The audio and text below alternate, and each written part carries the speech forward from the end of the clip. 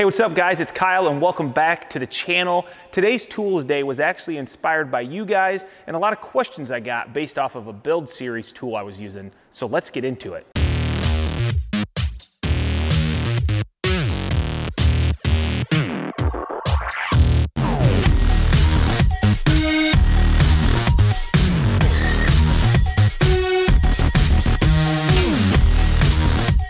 Alright guys, so today we're going to talk about metal saws, and these saws here are specific for cutting metal. You can cut metal with the right blade on just about any circular saw, but I always get the question, why do you guys not just use a regular circular saw? Well, I think it's because these were engineered and made specifically to do one job the best possible, and that's always my attitude on things. Is you can get a tool to do everything, but it's probably not going to do everything well. It's just going to do it okay. If you're doing a lot of metal cutting, I would recommend you to go out and get an actual metal saw. Now, what I want to do is run through the specs on both of these saws. You guys, if you're watching the build series currently, you'll see that I've used this saw, which prompted this Tools Day, because a lot of people were asking me about it. I used to use the Milwaukee a lot, and I think if you're on the Milwaukee platform, it makes sense to go get this one because it is a good saw, but I like this one a little bit better, and we'll get into that a little bit later. So the Milwaukee is definitely the lighter of the two. This one's only going to be about 5.9 pounds. Definitely made with the, I guess, the electrical contractor in mind, or somebody that's going to be up in a scissor lift working above their head. It's lighter. It's got this nice rafter. Sorry, it's not a rafter hook. It's just a hook. So it doesn't work on 2x4 material, which is not that great for me, but I don't get up in the air and cut metal very often. So you're going to be able to hook this on some conduit, maybe some channel up in the rafters of a commercial job site, really. That's what I'm thinking this was made for. So this is going to spin around 3,900 RPM. It's going to be a 5 3/8 saw. So I think I've got on this, this is a Diablo Steel Demon 5 3/8 blade, which you guys know I love Diablo, and they do support the channel. So wanted to give them a quick shout out. And if you do like to support me, go check out their blades. I'll put a link down below in the description. I appreciate it, as I do appreciate Diablo's support of the RRBuildings channel. So back into the specs, this is going to supposedly on 150 battery do 370 cuts in 3/4 EMT. Now I don't cut conduit, so I've never tested that theory, but I will say it always lasts longer than I need it because I'm not cutting a ton of stuff. So definitely, like most things, corded is always going to last longer, but this brushless tool is super powerful, and I've had really good luck with it on site. Now at $200, that's a bare tool. It is pretty pricey just for a niche tool if you don't use it a lot, but it's one of those tools, once you buy it, you're probably going to find a use for it, and you're going to be happy you did. It's got a 2-inch capacity for cut depth, which is probably big enough. You could probably squeak through some 2-inch conduit if you had to. Now moving over to the Makita, this is definitely a little bit bigger saw. It's a heavier saw. This is a 5 7/8 saw here, and it's 7.4 pounds. So, you know, definitely noticeably different in weight and size. It is shorter, but it is wider, and it's a top handle versus the Milwaukee is more of a rear handle feel. So just something to note. It definitely is a different feel when making your cut. This is going to run about 4,200 RPM, and its cut capacity is 2¼ inches. The biggest difference that I really see is this chip container that's on the blade. Now I've used this thing a ton. This is the original blade. I got it probably 7 months ago, and we use it on at least probably every job to make some cuts into some 1/4-inch plate, which we'll demo in a little bit. And it's done extremely well. It's gonna have your single Makita battery that kind of comes to the side, which definitely makes for a smaller form factor. And I think the tool only on this is about $180. I'll be putting links below to some Amazon links, which are affiliate links. So if you want to buy one of these, that definitely also supports the channel, and I appreciate it. You're going to have your depth adjustment here. Like I said, 2¼ inch depth cut capacity. And it's got Makita's auto speed change technology. I think that's what they call it. Basically, as you go into material and it notices maybe the bog down, it's going to ramp up speed or torque to help aid in optimizing the cut capacity or the cut performance of this saw. So that's kind of cool. I don't know that I ever really notice it because I don't ever think about it. It just works, and maybe that's the point, is that you don't notice it. Now, as you can see, there is the standard blade, and I talked about that on this saw. I was going to, for today's demo purposes, throw on a nice Diablo blade, but this is a different arbor size than the Milwaukee, so I couldn't do that. So when we do make cuts, realize that, I mean, it's still probably gonna work fine, but it's definitely been used a lot to cut a lot of material, and it's not gonna be probably as sharp as this Milwaukee, just as a disclaimer. Now, one other thing about this saw that I want to point out is there is no hook on this. Could be an aftermarket option. I don't know that for sure, so I'll have to check into that. But once again, I don't ever go up in the rafters with this saw, so I don't really need a hook on it. But that's kind of the basic specs, guys. It's fairly close apples to apples. I feel like this was more for groundwork, clearly, and this is more for that electrical contractor who's up doing conduit in a ceiling of a commercial building. But enough about the specs of the saw. That's not really the fun part. Let's get into cutting some material, and let's make some sparks maybe and see how they perform in different materials. Now, before we get into making some cuts with this, I really thought it would be probably advantageous for you guys to see the same cut, but first with a angle grinder, which is gonna be the way most people would have cut conduit, metal, really anything out on the job site, because these blades are real cheap and most people have an angle grinder for another task. So let's go ahead and make a cut through this 1/4 inch plate steel right here real quick at the angle grinder, and then we'll go through with the metal saws. Definitely want hearing protection when cutting metal.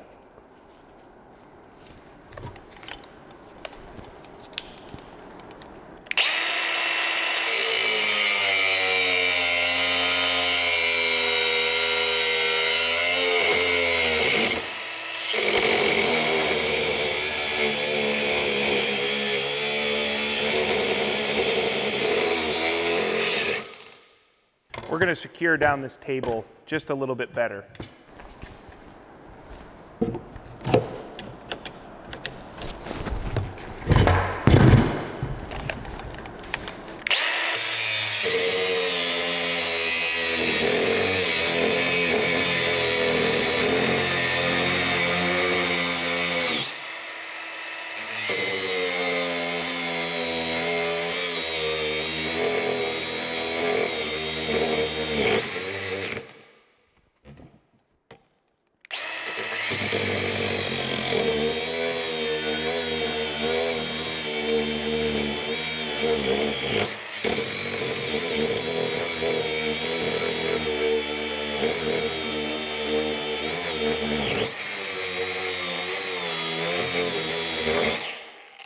I'm not even gonna finish. I think you get the point. I really wasn't doing anything too crazy, but look what it already did to my grinder disc. How hard you push it does make a difference, but look at that. It's already just about gone, and all sorts of sparks, and just really a pain in the butt. So let's go ahead. First, I'll make a cut with the Milwaukee just to really see how effortless it is.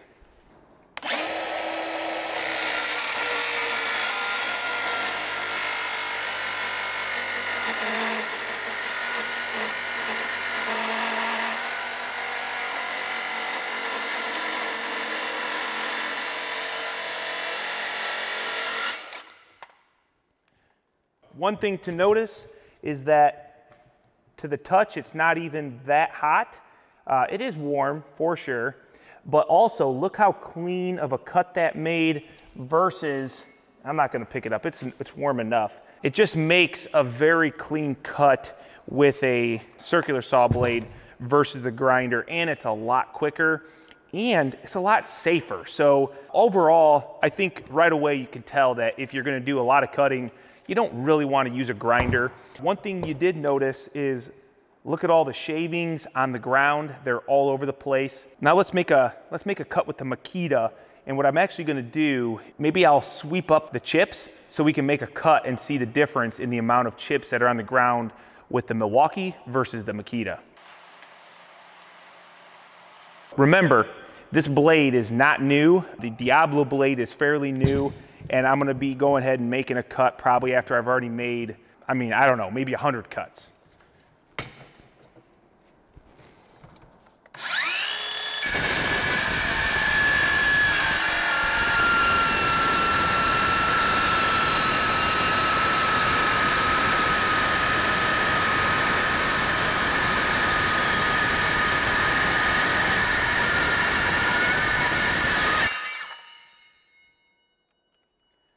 So definitely a little bit rougher of a cut, I would say. Two things, I think it's the blade. Really, I think it's just the blade. When you look at the ground, it's definitely noticeably different in how many chips are on the ground, because look, you can see they're in the blade. I can shake them out there, which I suppose they have to get in there somehow, and that means they're gonna come back out. That's actually really evident to how many chips that it did pick up sitting here on the table. So that's using the metal saws to cut through some 1/4-inch plate steel, probably a little bit more demanding than you'd actually would do with one of these saws, but that's what we use it for. That's what we push it through all the time. And I think that's what usually impresses people, is they see this cut over on Instagram or on the YouTube channel, and that's what prompted this video. It's a pretty impressive technology, these saws, and with the blade technology that we have these days to make these cuts. But I've got some other material here that maybe is more applicable to what you might want to cut. So let's go ahead and cut through it and kind of just see how efficient it is, really. So what I've got is, I got a piece of 3/4 rebar. If you're, concrete guy, you're probably going to use like a cut-off saw or something. And there's nothing wrong with that. Once again, I think it's a lot easier and a lot safer with one of these saws, and it's going to collect a lot of your shavings. So let's go ahead and cut a piece of rebar first. We'll just see how easy it is. All right, so we'll cut the rebar first with the Milwaukee, and I'll just make a handful of cuts just so you can see how quick and really how effortless it is.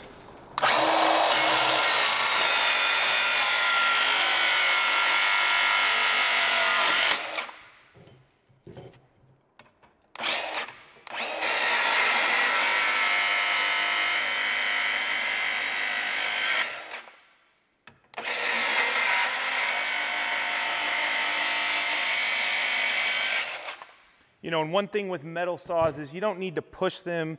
You let the saw blade do the work. Push too hard, and that's when problems usually happen. Now we'll go ahead and use the Makita. I wish I had a brand new blade for this, but oh well.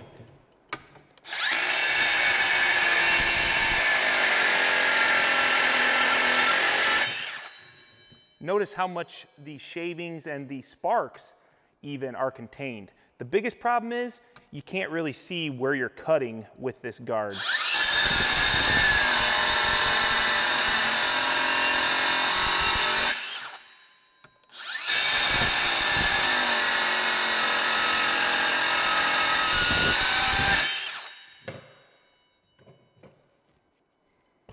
Really, I think that's impressive. I think a lot of these awesome cuts do have to do with blade technology, but in general, these things, they just cut really well. I got a piece of conduit here. Let's make some cuts with some conduit. I don't know what the point of this is. I found it out in my scrap pile. We'll just cut it off.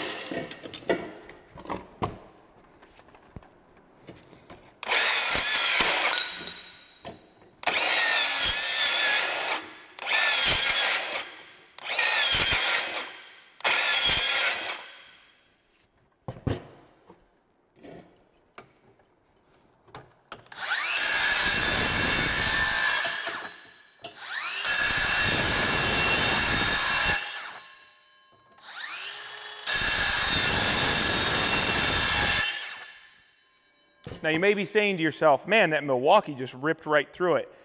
This steel demon from Diablo was engineered and made for stuff just like this. And it just, I mean, when you look at this, we've been making these cuts and it looks brand new, man. This blade is awesome and I love it. So definitely if you're in need of a good metal blade, check out Diablo. They can't be beat, honestly.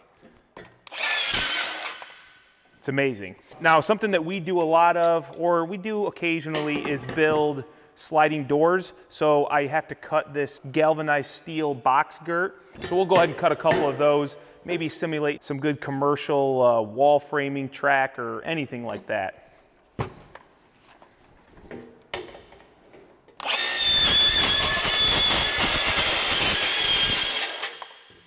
And it's just like butter.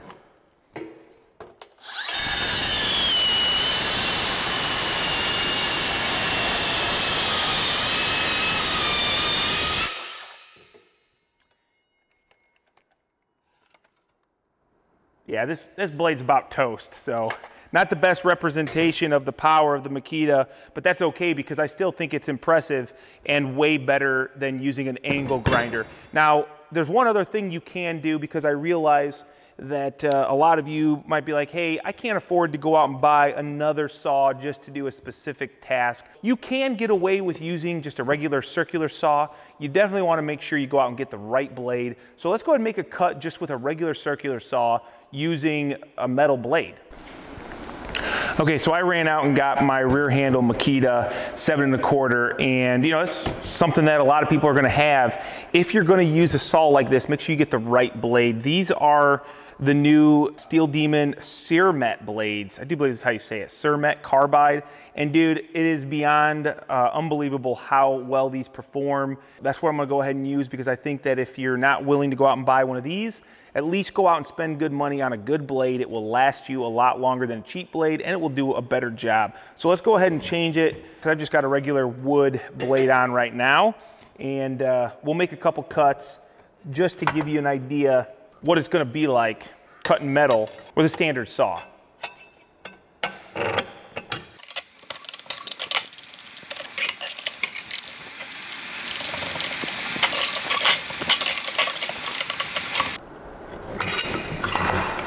And yes, before you ask, that's the Martinez square, and it's got the nifty little blade changing tool in there, which is pretty cool. Okay, let's go ahead and make a cut in this box skirt, see how it performs.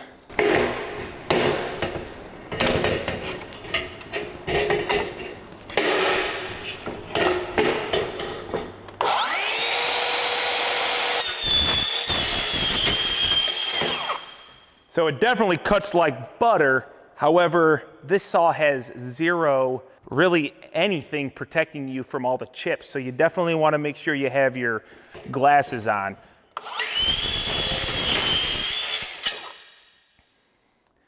So really, this whole demo was just to show you that you don't have to go out and buy one of these, but if you're in that market to buy another tool and do a little bit more, I think, higher quality cutting with a little bit of a safer practice, this is gonna protect you. I mean, now I've got shavings all over in my arms, and was getting hit in the face, which is what's gonna be protected when you use one of these saws, which is why I like to use it. I'm out on site, there's guys working, and I know that they're gonna be a lot safer with one of these saws. Like always, I'm gonna put some links down below. You can find them. If you just don't wanna spend the $200 on a new tool, check out the Diablo Cermet Carbide Blades, because they are killer, they work awesome, and the longevity of them is amazing. So enough about that. It's not just a sales video.